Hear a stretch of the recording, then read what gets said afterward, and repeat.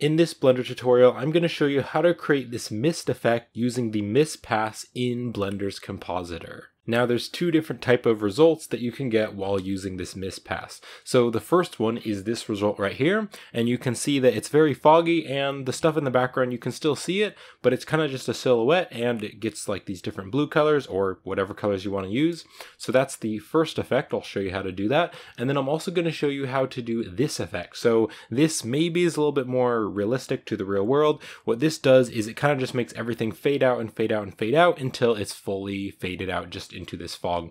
You can see that like you can still see the house textures and everything, whereas this one, it's just a pure silhouette. So I'll show you how to create both of these different results. Personally, for this scene, I like this result right here, but for some cases you may want to use this result instead. And before we start, I wanted to thank Sketchfab for sponsoring this video. Sketchfab is a 3D model site where you can preview 3D models in your browser. You can even view them on a phone, tablet, or in VR and AR. They also have a huge 3D model store where you can purchase models and assets. You can also apply to sell your own 3D models on the platform. Check out Sketchfab with the links in the description. Alright, so here we are in this swampy scene that I've created. So there's a few different things that you need to do before we can actually use the mist in the compositor. So the first thing that we need to do is we need to click right over here on the view layer properties. And then right here on passes, you're going to need to turn on mist. Then what you need to do is select your camera, the camera in your scene, and you're going to need to go down to the camera settings, and then right down here, under the viewport display, there's two things you need to turn on. You need to turn on the limits, and you can see when you turn on the limits, it adds this line here, and then you also need to turn on mist. And when you do that, you can see that it adds these two little dots here. So one of the dots are right there, and then the depth one is the little white dot right there. Alright, so now that we've done that, let's go over here and click on the world. And then in the world settings, you can see that there is now this mist pass. So just open this up and you can see that there is a start and then there is a depth. So if I just zoom out here, you can see that the start, when you change this, it's going to change this little white dot right here. And so what this is this is where the mist is going to start. So if you want the mist to not start for a while, you could turn that up and then it won't start till like over here.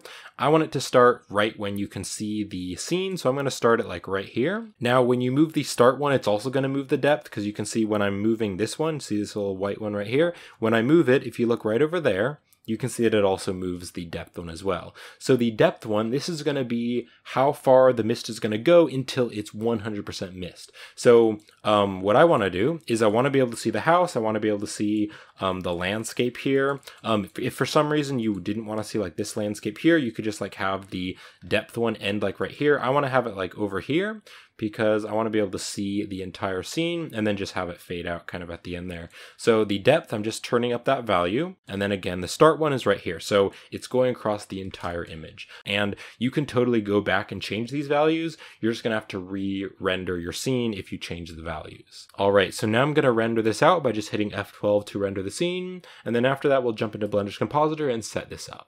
Alright, so it finished rendering, so this is what my scene looks like when I just rendered it out. So now let's go over here to Blender's compositing tab, and we're going to click on Use Nodes right up there. We're also going to turn on the backdrop so you can see the background, and then it should already add a render layers and composite, but if you don't see those, you can press Shift-A and search for them, and then add both of those nodes in. Now, before we get too far into setting up the nodes, I'm going to be using the Node Wrangler add-on. So if you don't have that enabled, you can go to Edit and then go to Preferences. And then right down here, you can go into add-ons. And then just on the search here, you can start typing in node and then just turn on the Node Wrangler add-on. We'll be using that while we're setting up these nodes. So I'm just going to close that now. So now that the Node Wrangler is turned on, what I can do is I can hold down the Control and Shift key and click on nodes, and that's going to add the viewer node. So you can see I just hold down Control and Shift and click, and it's going to add this viewer node right here. And you can see if I continue to click on the same node, you can see that it's going to go down all of the outputs. So you can see that because we turned on the mist, there is this new one here called mist. So if I just continue to hold down Control and Shift and click, you can see there is our mist path. So it's using that data that we gave it, and it's making it black all the way here when it's closest to the camera. And then as it slowly gets farther and farther out, it's going to get lighter and lighter. If you want to zoom in the background, you can press Alt-V to zoom in. And then if you want to push the background out, you can press V. That'll make it smaller. Okay, so it does look really cool. And this is the data that we're going to use to create the mist. So first let's press Shift A, and I'm going to search right here for the mix node. I'm just going to drop the mix node right here behind the composite, and then I can Control Shift and click on that to set the viewer to that as well. So what I want to do is I want the image to go into the image, and then I want to take this mist here and I want to put it into the factor. On this mist output, wherever it's white, that's going to be using this image right here, the bottom one, which is this color. And then wherever it's black, that's going to be using the render layers. So now what we can do is we can click on this and change the color, and that's going to change the mist. So I like to have like a light blue color for this scene. I think that looks pretty cool. You could do whatever you want, whatever's best for the scene. Now, you can also play around with this even more because right now you don't really have any way to change like the thickness of the mist. So to do that, I'm going to press Shift A and I'm going to search for a color ramp. And I'm just going to add the color ramp in and put it right here in the mist. Let me just bring this up to the top here. So now if I hold down the Control and Shift key and click on the color ramp, we can preview what it's doing. So you can see that as I drag this, it's going to make everything more black. And remember, the black value means it's not going to have the mist, and then the white value means it's going to have the mist. So the whiter the image is, the more mist there's going to be. So if you want less mist, you could turn that down. If you want more mist, you could actually turn this up, and you can see now everything is starting to fade away. It's getting harder and harder to actually see it. Like right there, it's so misty you can't really see even that far ahead of you. You can just see a few of those little plants. And then as you drag this out, the mist is going to get more and more subtle. So if I just Control Shift and click on the mix here, now I can drag this around and you can see what it's doing. So this is really cool. And then also, if you want there to be a little bit more mist close up, what you can do is click on this and just turn the black value up, because the lighter it is, the more mist there's going to be. So when it's all the way white, it'll be all misty, but then when it's more and more black, it's going to be more and more the render layers. So if you want things to be just a little bit more misty, you could do that as well. So there we go. That is the first result. Let's go ahead and create the other result, which I actually like a little bit better. So with this one, we just faded it out to this color right here. But for the second one, what I'm going to do is instead of just fading it out to one color, I'm going to slowly fade it out to this mist image. So if I just unplug these, just make it a little bit simple, unplug this. So I want the image to go into the top one, because we need to have the render layers. And then this mist here, I'm going to plug it into the second image. So now you can see that it's going to mix together this image and this image. Now, if you change the factor, you can see that it's just evenly changing it between one image to the other. So again, we're going to have to use this mist value and plug this also into the factor so that we can use that mist depth to tell it how much mist there's going to be. And there we go. You can see that it's already starting to work, but I want to play around with this, kind of change the colors, and then also change how much mist I want there to be. So this isn't very hard to do. The first thing that I'm going to do is change the color of the mist. So I'm going to press Shift A here and search for a color ramp. And this one, we want to drop this into this mist right here that's going into the bottom image. And that way, if I Control Shift and click on it, you can see here it is. So you can just play around with the colors. Again, for this scene, I like this like blue color. It looks really cool. I really like that look. And then for the black here, I don't want it to be fully black, so I'm just going to make it like a dark blue. So it just kind of starts as a dark blue and then slowly gets lighter and lighter. So now I can Control Shift and click on the mix right here, and you can see that's already looking pretty cool. And then to change how much mist there's going to be, I'm going to press Shift A and I'm going to search for another color ramp, and this one I'm going to drop it into the factor. So the mist right here that's going into the factor, drop it in there, and I'll just kind of bring it up here.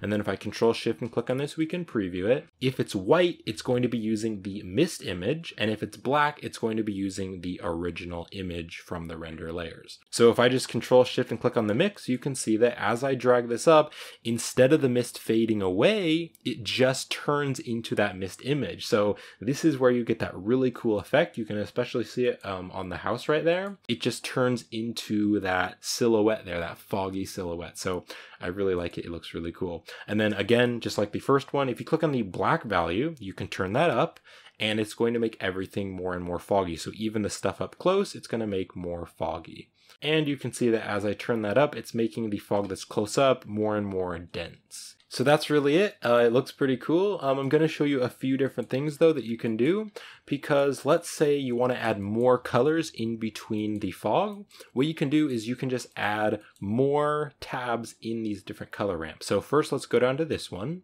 And I'm going to click on the plus right here, and I'm going to drag this all the way out. And you can see that when I do that, it's actually making it more and more contrasty, so we can actually see that better. And then you can change this color too. So if you want to be a little bit more blue, you can see that now kind of where the house is, that's going to be this kind of blue color. And then this is just going to be the very far background. So you could do that if you wanted to. And then the same thing for here. So if you want to click on the plus again, drag this one up close, you can see that it's going to play around with the colors that are like right here, kind of on that hill there.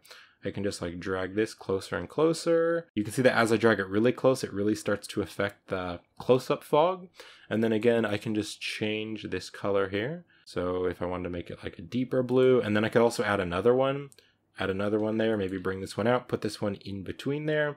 You can see it's really kind of affecting the stuff close up. So you can sort of think of this color ramp as these tabs that are really close, they're going to be affecting the fog that's close up. And then as it goes farther and farther back, this back one here, it's going to be affecting the fog that's very far back. All right, so that looks pretty cool. Let's go ahead and play around with this one up here, the second color ramp. So you can see that as I drag this, it gets more and more foggy, but you can see that it kind of gets really sharp right here if you kind of drag it closer and closer. So if you want to have like a smoother transition, you could just add another one and then just kind of bring this closer, bring it really, really close. And you can see now it's kind of affecting this area. And then again, you could change the color. So you're gonna have to be very, very subtle with this.